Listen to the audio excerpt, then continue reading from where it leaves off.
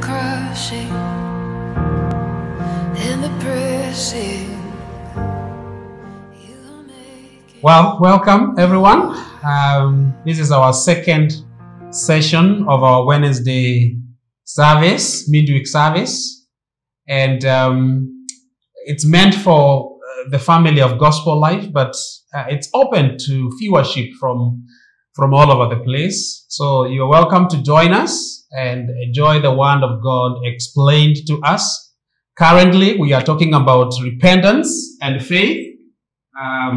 Repentance and faith. That's our topic. Two very key words that are biblical but also religious. And in fact, what happens with most of us is that we tend to abuse biblical words. We tend to even overuse biblical words. And what happens when we overuse biblical words is we lose the meaning. The meaning is lost. The biblical meaning is lost. And when the biblical meaning is lost, we end up losing the message. In fact, we lose the radical nature or the radicalness of these words in our Bibles in the New Testament. And so we are trying to revisit two great words, two great concepts that cannot be separated from one another. Wherever there is repentance, there is faith, there is trust. And wherever there is trust, there is repentance.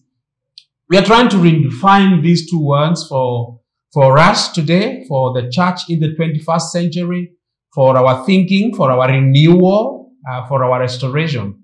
Because every time in history, every time there has been renewal, restoration, revival, or even every time people have been awakened into the things of God, these two aspects of the kingdom of God have been present. People have repented and repented rightly, but they have also trusted God and trusted Jesus for who He is and for what He has done for us and for our lives. Last week, we tried to define repentance for us, and we're saying that in repentance, we are turning from something. We are turning from something. In fact, that's the meaning. That's the meaning of the Greek word, the Hebrew word shub, and the Greek word metanoia. That the literal meaning of these two words is to turn. And so in repentance, we are turning from something. And we said we are turning from sin. We are turning from self. Okay? And we are also turning from Satan. Turning from sin rightly defined as missing the mark. Okay? We are turning from self because ourselves, without proper definition of Christ, without proper understanding of who we are, is sinful. And we are also turning from the ways of Satan. We are turning away from doctrines that are satanic, understandings that are satanic. We are turning away from that. And so, in repentance, we are turning away from these three to something else. Okay? We are turning from these things to something else. Basically, to God. Now, in faith, that is in repentance. We are turning away from. In faith, we are turning to something. In repentance, we are turning from. In faith, we are turning towards. We are turning to. And what are we turning to? In faith, we are turning to Christ Himself. We are turning to Christ Himself.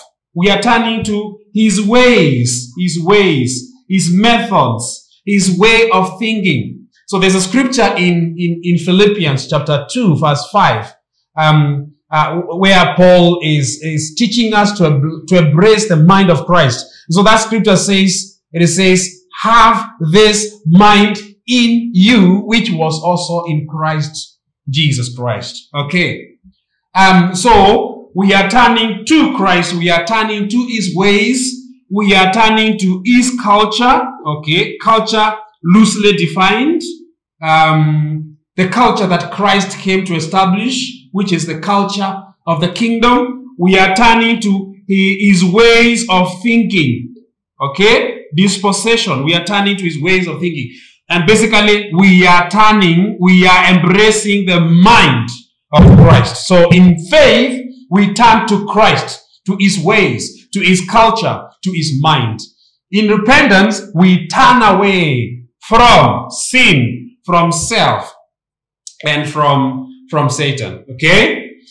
I want us to go a little bit further and see one or two scriptures that are helpful in trying to understand repentance and faith. Repentance and faith. So Acts chapter 20. Paul is on his way to Rome. That long voyage to Rome that begins round about in chapter 20, 21. Somewhere along the way in his travel, he's in a place called Miletus. He sends for the leaders of the church in Ephesus. Also, Miletus is not far away from Ephesus.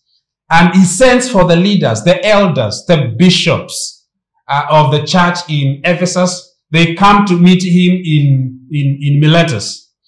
And so when they arrive, Paul speaks to him. Chapter 20, there's a lengthy discourse there. Paul is basically pouring himself to them and telling them he's gonna go away and they may not see him again. But he reminds them of his ministry in Ephesus. And so in verse 20, he tells them, you know that I did not hold back from proclaiming to you anything that would be helpful. And he continues and he says, and from teaching you publicly and from house to house. So Paul is basically describing his time in Ephesus. When you read Acts, Paul spent about 3.5 years in Ephesus with these brothers. And he is now reminding them of his ministry while he was there. And he says, you know that I did not hold back from proclaiming to you anything that would be helpful, and from teaching you publicly and from house to house, verse 21, testifying to both Jews and Greeks about repentance towards God, about repentance toward God, okay? And faith in our Lord Jesus Christ. And faith in our Lord, Jesus Christ. So here we have Paul speaking about his 3.5 years ministry in Ephesus. And how does he summarize it? This is how he summarizes it. His ministry there was about testifying, witnessing to both Jews and Gentiles. Okay, that's what he was doing. He was testifying, publicly from house to house, testifying to both Jews and Greeks. And what was his testimony? His testimony was about repentance toward God. Okay, and faith in. Two important prepositions here. We have just defined that in repentance we turn away from sin, self, and Satan. Okay, but now Paul tells us something interesting here.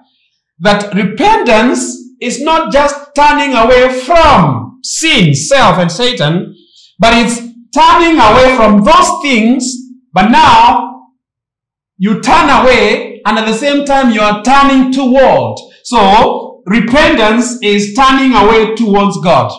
Okay? And as you turn away towards God, what is happening is you are having faith in our Lord Jesus Christ.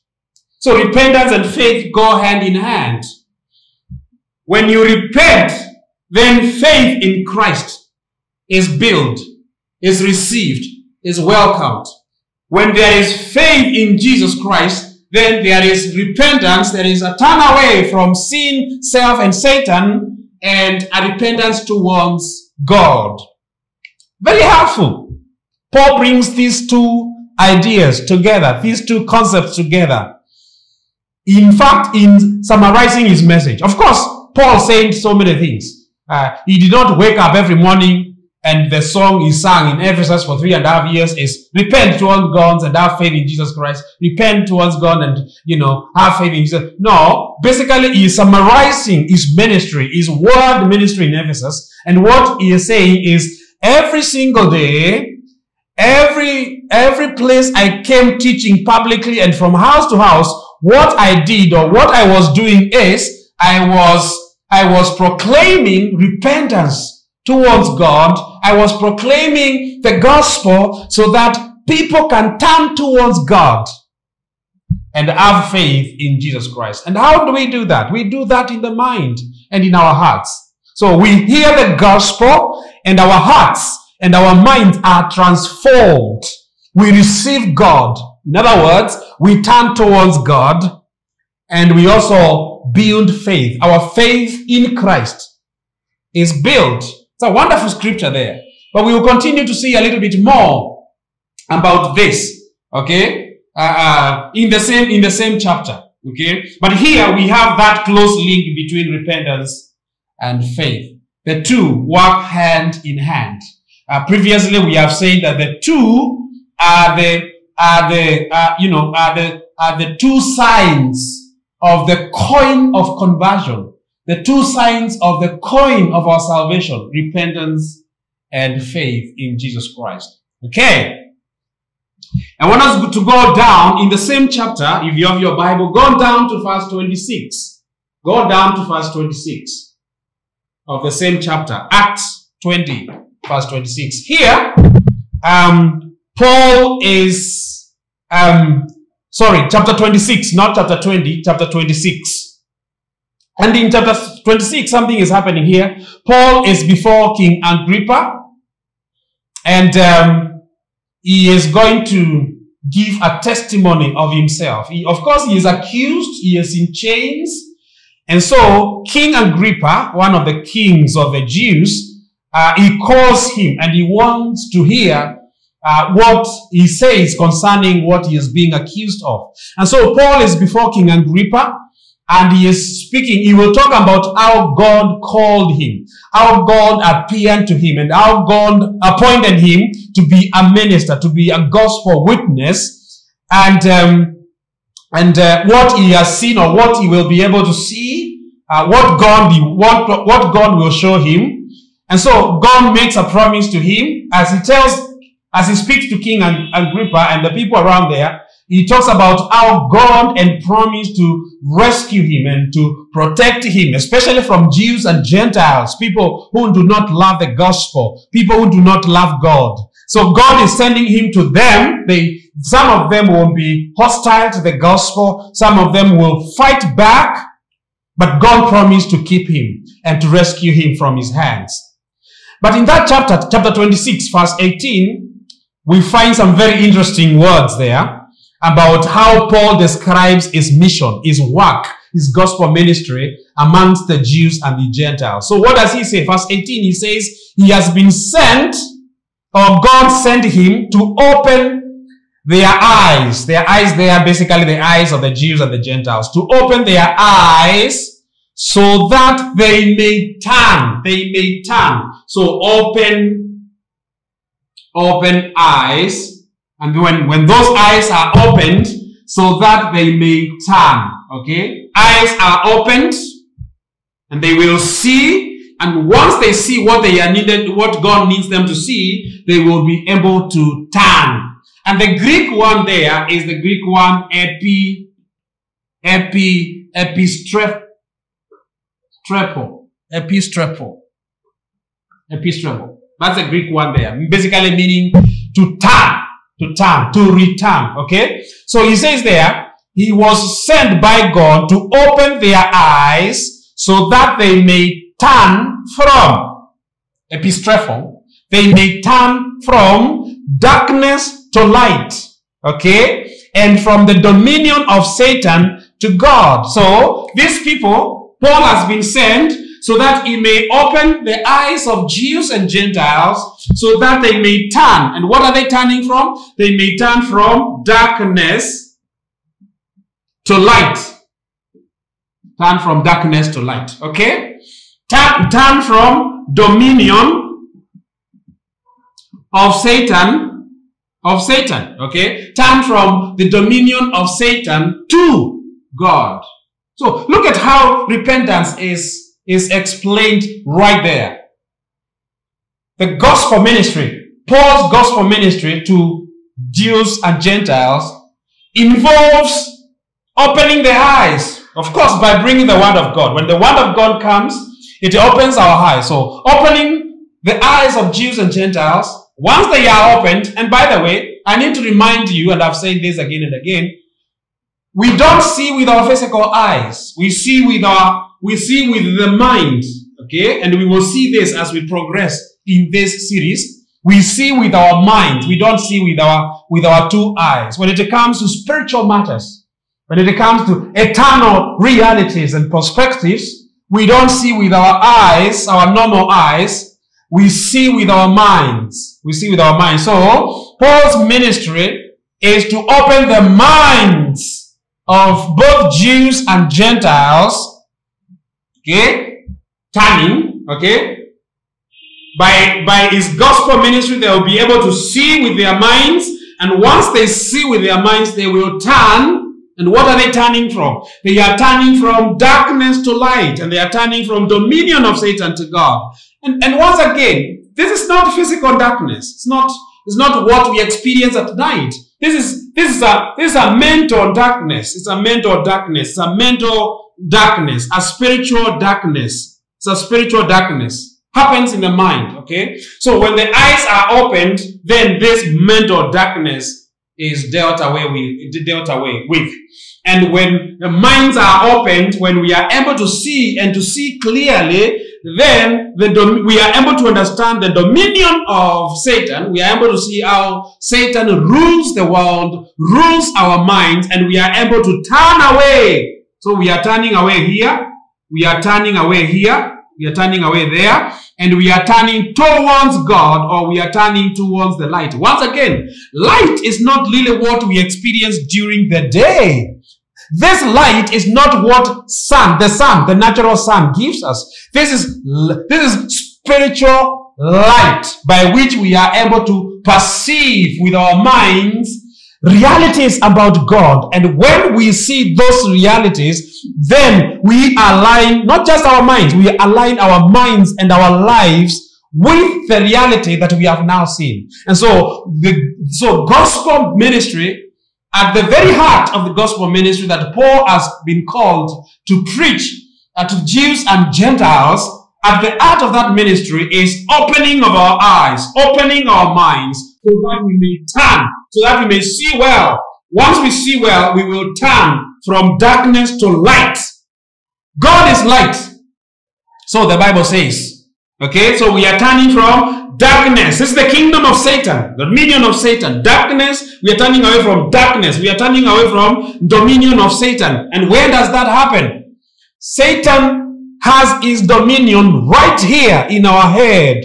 In fact, those strongholds and high opinions are found in our minds. And so we turn away from that and we turn towards God, who is light, the Father of all light. So wonderful scripture there.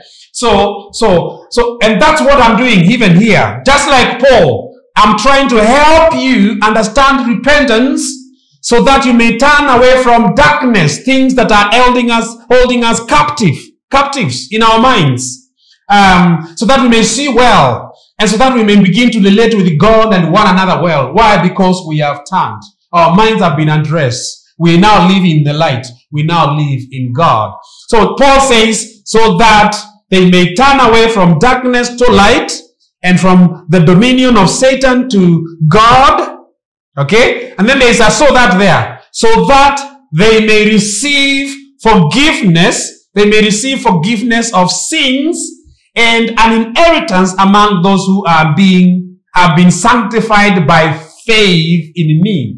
That's very interesting. Very interesting there. That repentance, trying to understand that passage of scripture there, Paul is describing his ministry. He's describing his ministry. And he's saying this opening of eyes, and we have said opening of eyes is basically the opening of the mind, will lead to turning. Basically, will lead to repentance. Once we see well, we repent well. Once we repent well, so that they may receive forgiveness. Once we repent well, we receive forgiveness. We receive forgiveness. In other words, our sins are erased. They are removed. We receive forgiveness. Okay? Forgiveness of sins. And we not only receive forgiveness, but we also receive an inheritance. An inheritance. Inheritance. Okay? Why? Because we have repented, we have received forgiveness, and that has made us sons of God. That's what makes us sons of God. We repent. Repent must always include faith. And there's the word faith at the end of that verse. Okay? So we repent, we receive the forgiveness. Okay? Repentance always includes faith. When there is repentance, there is faith. Where there is faith, there is repentance. That brings about forgiveness of our sins. So sins are removed. We become sons of God. And because we become sons of God, there is an inheritance for us. Inheritance is something that belongs to sons in the natural and in the spiritual. Okay, so we receive inheritance together with other brothers and sisters who have repented sins and their sins have been forgiven. So Paul continues in his statement to King Agrippa, and then he says, So King Agrippa, I did not prove disobedient to the heavenly vision. By heavenly vision there, Paul means the calling to be a gospel minister. The calling to travel and to traverse the world, the Mediterranean world of that time, and preaching the gospel, opening the eyes of Jews and Gentiles. He says, King Agrippa, I did not prove disobedient. I did not become disobedient to that vision. Verse 20 says, but I kept declaring both to those of Damascus first. Now, if you read the book of Acts, you will see that after Paul's conversion and commission, he went to Damascus. So he says there,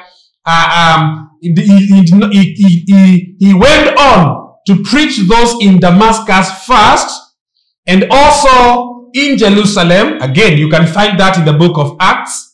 And also in Jerusalem, and then throughout all the region of Judea. Okay? So he went into this city, Damascus, where he was going to persecute Christians. He preaches the gospel there, and then he goes to Jerusalem for a short period, and then he preached the gospel in all the regions of Judea. And then it says there, and even to the Gentiles. So he's giving us a geography there. Where did he preach? Which regions did he go? Damascus first, Jerusalem, and then Judea. And then outside Jerusalem and Judea, we find the Gentiles, and even to the Gentiles. So that, okay, so now we have another purpose clause there. He says that I preached to them, I declared to them, so that they should repent. Metanoia. So that they should repent. That they should repent. Okay? And turn to God. This is very interesting. Turn to God. Turn to God. and then perform deeds appropriate to repentance. And then deeds, okay, do deeds that are in accordance with repentance. This is very interesting. So his message, his gospel ministry is so that both Jews and Gentiles may repent, metanoia, turn to God, okay, apostrophe, okay, and then perform deeds appropriate to repentance, metanoia, once again. That's a noun there. And so, basically, really, without so much going into really these words, what is Paul doing? He is preaching the gospel so that people can repent, they can turn to God, and once they turn to God, their actions, deeds, right there, their actions will be in accordance with the repentance that has already happened in their minds. Wonderful scriptures there, illustrating what we are talking about.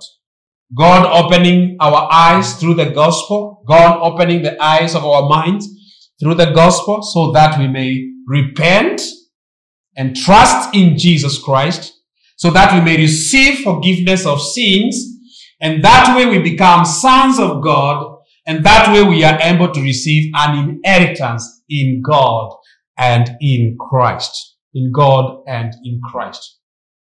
So we have two different Greek ones there, epistrepho and metanoia. In other words, Paul speaks of his mission as opening the eyes of the people so that they may turn away from the dark world into the light. They may turn away from the power of Satan to the power of God.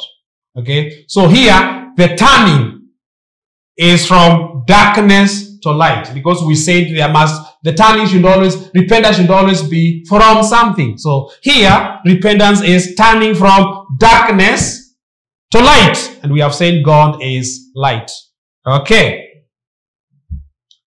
I've already talked about verse 20, the metanoia there, and epistropo. I will not go back to that. So before we conclude our lesson today, let me make a few conclusions, a few comments.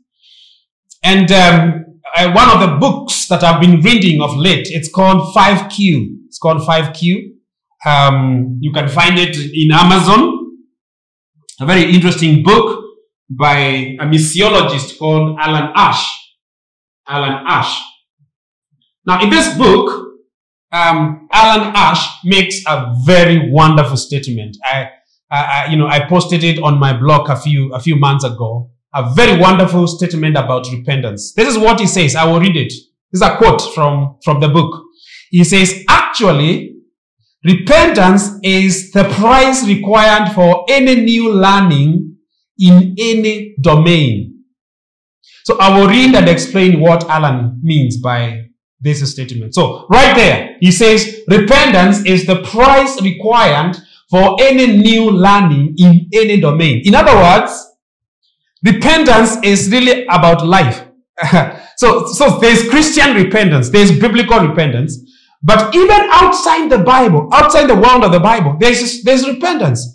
In any domain, there is repentance. Why?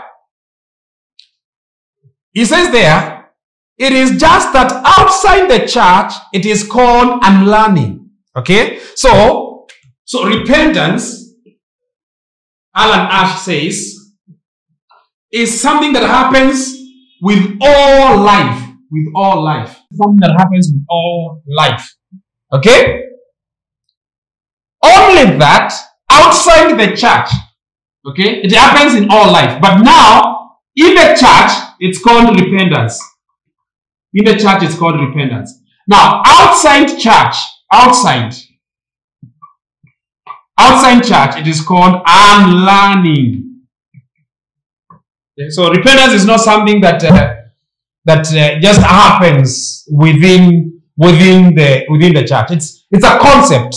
It's a concept that God expects on every human being. So it is just that outside the church, it's called unlearning. Okay? So whereas inside the church, it is called repentance. Alan continues to say, no one can learn who is not first prepared to unlearn. Okay? So if you want to learn, you must unlearn what you have learned first. Okay? And so he says, likewise, no one can grow in God unless they are willing to repent. And then he says, regularly. So growth, Christian growth, spiritual growth must happen as long as Christians, people who love the Lord, people who trust Jesus, are willing to repent regularly. Now, in the outside world, people who are growing, say in computers, for example, in technology, if you only did your IT in 2005 and you do nothing between 2005 and 2020, then you become dated. You have become like a dinosaur. Your 2005 IT is not helpful at all. You need to have learned. You need to have continued to unlearn and learning new systems, new computer language, new configurations, new softwares. Okay? So in the world, in the world of technology, that is unlearning so that you may learn. In the world of church, it is willing to repent regularly. So to be able to learn something new, whether it is related to God or to other forms of learning, Alan says, we need to be willing to let go of obsolete ideas and open our eyes. We already read that from Acts. And open our eyes and our hearts to be willing to grow, to mature, and get back on the road of discipleship and learn again. So right there, Alan is saying to be able to learn something new from the Word of God and how to cope with the confusing world that we are living in. So something new, whether it is related to God or to other forms of education, other forms of learning, he proposes this, and this is so biblical. It's what we have just seen in the book of Acts, chapter 20 and chapter 26. He says, we need to be willing to let go of obsolete ideas. Obsolete ideas. What are these obsolete ideas about? Basically, obsolete ideas that we have learned in our growth. Some of us got saved when we were babies. I've heard people say, I got saved when I was 8, 10, 15, high school like myself. There are things we were taught then, but they are not in accordance. They are not aligned with the Word of God. Okay? And so we need to be able to unlearn, repent from those obsolete ideas, and then open our eyes and our hearts to being willing to grow and mature. In other words, there is no Christian growth. There is no spiritual growth. There is no spiritual maturity without repentance. Okay? You know, some of you repented in 1990 when you got saved. And you know, for you, repentance is something that belongs to unbelievers. People who need to turn from their sins and come to God. If that is the way you think about repentance, then that is already an obsolete idea. Obsolete idea. You need to change from that. You need to unlearn that and learn what repentance is biblically. If for you were born again 1990, 1992, you always say 1995, thank God he came to me and I was born again. if that is your testimony, that testimony is dated. It's dated. Okay? It is outdated. You need to have a current testimony of what God is doing for you, in you, through you, now. And that involves repentance. Okay? So we need to be willing to grow, to mature, and get back on the road of discipleship and learn again. That is something that is current, present. That happens now. Not 1995 when you say I got born again. Not even 3 weeks ago. It's current. It's now. It's what God is doing in your life right now. It's the things you are realizing that they are not aligned with the word of God, and you are moving away from those things, whether in word, in thought, in action. You are moving away. You are turning away from those things, and you are turning towards what God is saying at the present through his word and in his word. Okay. So Alan continued to say, the learner, and I want to believe that you are that learner, the student, the Christian, the disciple, the son of God. The learner means to venture out of fixed paths. Okay? We need to venture. The learner needs to venture out of fixed paths. What does Alan mean by fixed paths? What he means by that is you have always thought that Christianity should be like this. Okay? So you have this wooden view of how Christianity should look like. But then you read the word of God and you realize that in fact the Bible teaches something different. In fact the Bible teaches something new. So you need to learn to venture out of fixed paths. There are ways of discipleship that have been taught that are dated, completely outdated. When you go into the Bible, you see something different. Maybe there are ways you have been taught to grow and to learn scripture that are completely dated, that are completely out of place. And for you, they are fixed in the mind. In fact, they have become high opinions. They have become strongholds in your mind. That you know, I must pray every single morning before I leave my house, otherwise something bad will happen to me. You see, that may sound Christian, but the truth is that's not true. That's not what the Bible teaches. Okay? So a good Christian, a good son of God, a good disciple of Jesus Christ needs to learn to venture out of fixed paths. Okay? Into the unknown, Alan says, and not allow their heart and their head to be stunted by mere routine. You know, mere routine. Morning, noon, evening. Morning, noon, evening. Mere routine. There's no life. Not allow their heart and head to be stunted by mere routine. This is especially true of religious routine. And there's so much religious routine everywhere. Our discipleship, in fact, is full of routine. Okay? So he says, in fact, I would suggest that new breakthroughs are only gained by those who break out of the arbitrary boundaries that have been set by mere convention. That's why they are called breakthroughs. So let me read for you the old quote. If you would want to capture what Alan says in the whole quotation. Okay, so this is what he says. He says, actually, repentance is the price required for any new learning in any domain. It is just that outside the church, it is called unlearning. Whereas inside the church, it is called repentance. No one can learn who is not first prepared to unlearn. Likewise, no one can grow in God unless they are willing to repent regularly.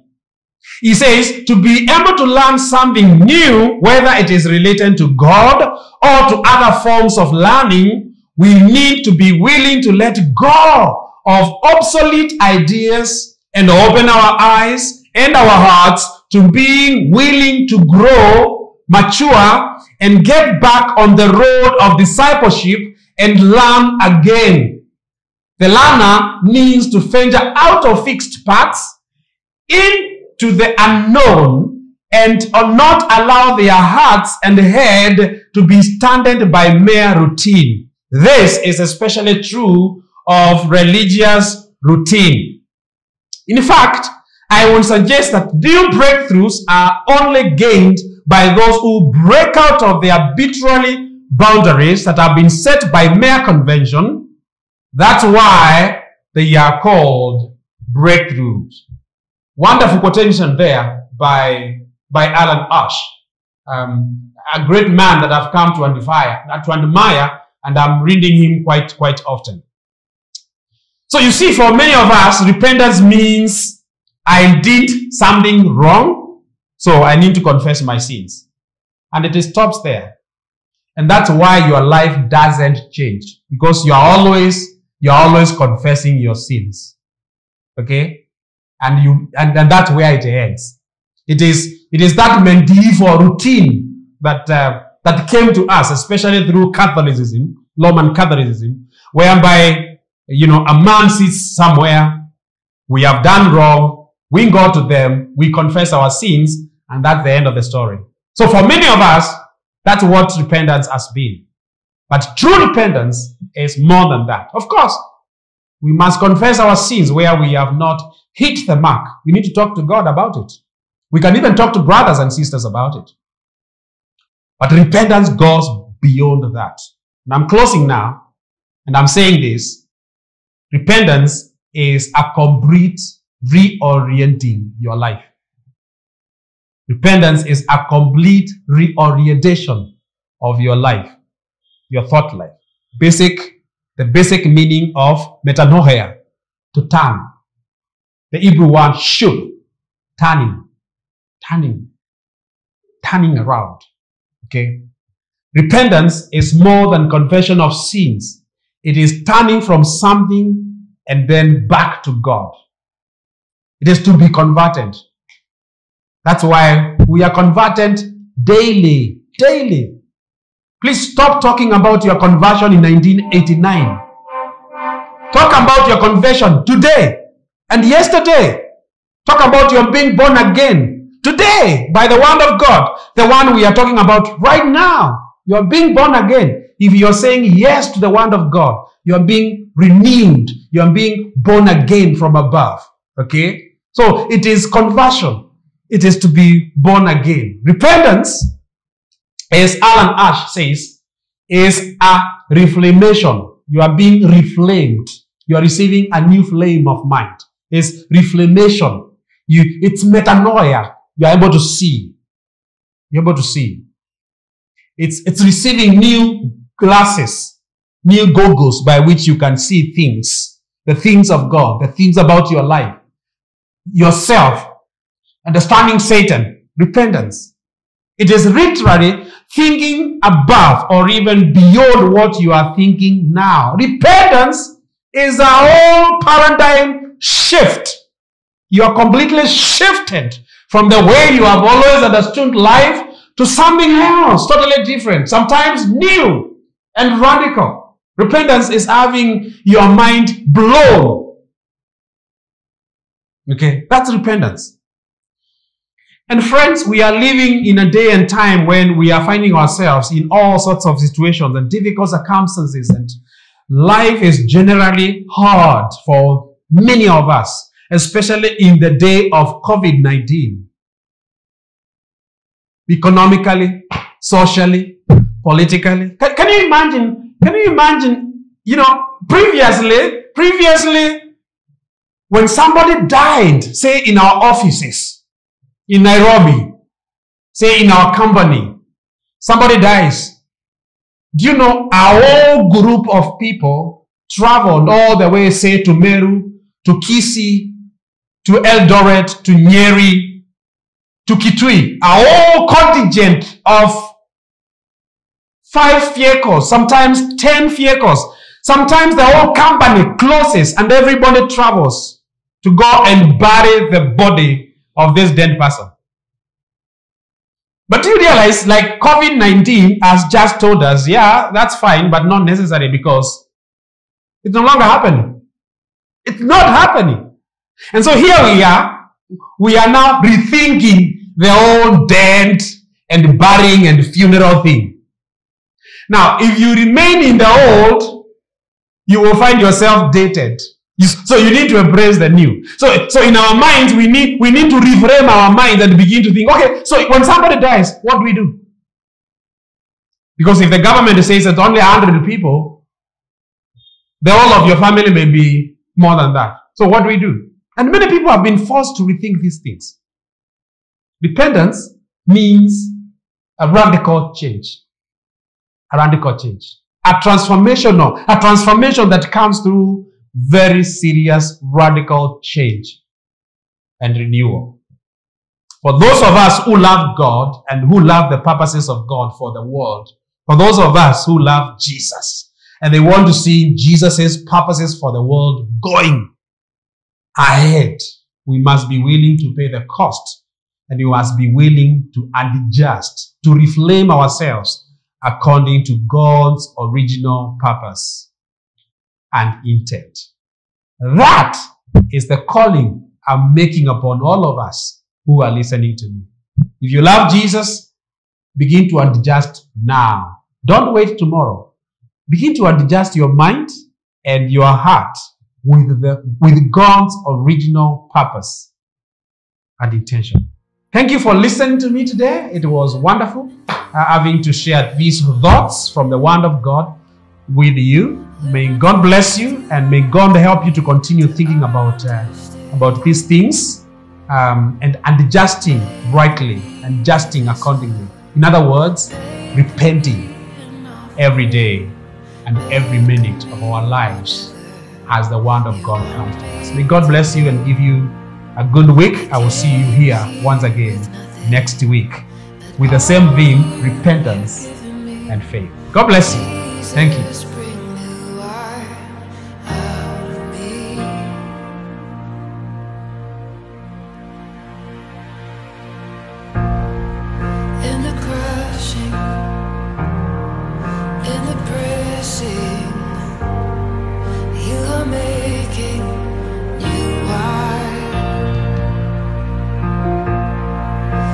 Soil